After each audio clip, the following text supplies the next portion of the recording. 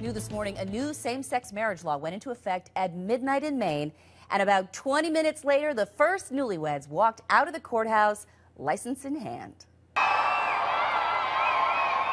That is the sound of 200 people cheering the groom and groom, Michael Snell and Stephen Bridges.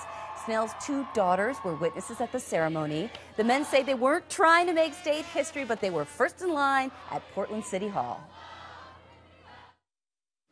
It's very surreal still. We didn't expect all the cameras and everything tonight. We finally feel equal and happy to live in Maine. It's official now. After 9 years, it's all good. Yep. 6 other same-sex couples got married overnight. Mainers approved gay marriage in November, and it was one of 3 states to approve it by a popular vote.